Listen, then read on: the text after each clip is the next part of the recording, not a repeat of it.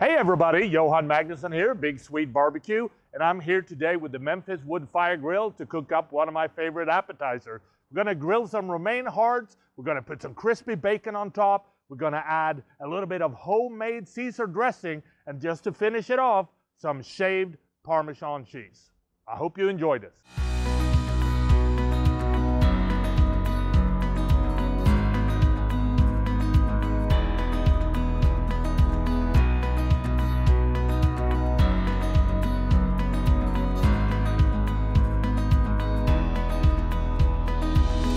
For the detailed step-by-step instruction to this recipe, check out the description below or go to Memphis Wood Fire Grills website, www.memphisgrills.com. So the first thing that we want to do is we want to season the bacon. So I'm going to take a little bit of coarse black pepper and just sprinkle that on one side of the bacon.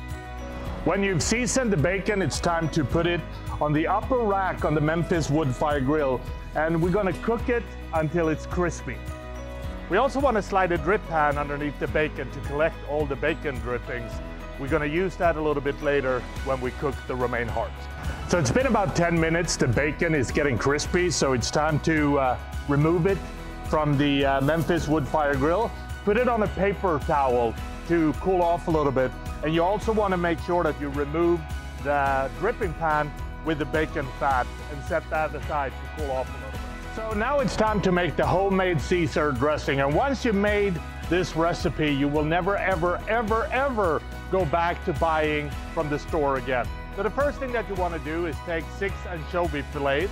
You want to mix that with about 1 clove of garlic, a little bit of sea salt, and then you want to start chopping these up. After chopping the anchovy fillets, it's now time to use the flat end of the knife to press down and turn the anchovies into a paste. Put the anchovy paste in a bowl. Then you want to take 2 egg yolks. You want to take 3/4 of a teaspoon of some Dijon mustard. You want to take about 2 tablespoons of lemon juice. So let's do freshly squeezed. That's about 1 tablespoon. And then we have the 2nd tablespoon. And then of course, add a little bit of Worcester sauce and a little bit of hot sauce. That gives it both a nice color, but also a little bit bite, which you want in your Caesar dressing. Next, we want to add the oil, and we do that by adding drop by drop to start, and then gradually whisk in more. So we're going to start with 2 tablespoons of vegetable oil, and then we're going to add about 1/2 cup of olive oil.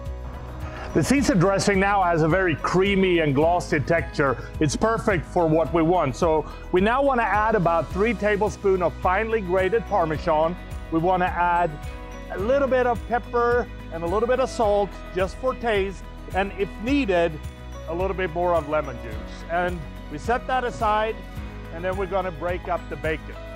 So what we did with the romaine hearts is that we cut them in half, we rinsed them thoroughly, and then we patted them dry. And now it's time to give them some oil before we put them on the grill. And you can of course use vegetable oil or olive oil, but this is where that good bacon drippings comes into play. I just love bacon on this because, as we know, bacon make everything taste better. So what you want to do is you want to pencil a light layer of bacon on top of the romaine hearts.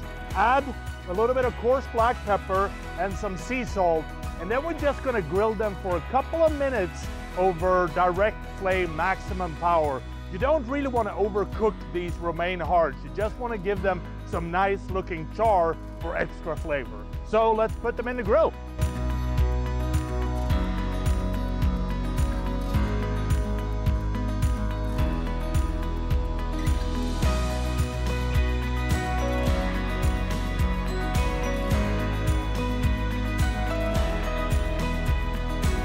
After you remove the romaine hearts from the grill, it's time to drizzle them with the homemade Caesar dressing. Add a little bit of that crispy bacon, and then finally grate a lot of good Parmesan cheese on top of it. So that's how you make grilled romaine hearts with a homemade Caesar dressing, crispy bacon, and Parmesan cheese. If you like this recipe, subscribe to Memphis Wood Fire Grills YouTube channel for more recipes like this. or check out their website.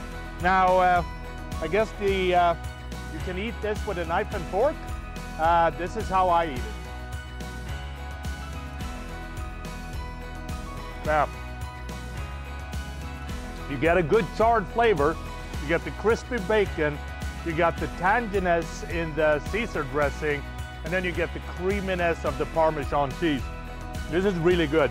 Hope you try it, hope you liked it, and happy grilling.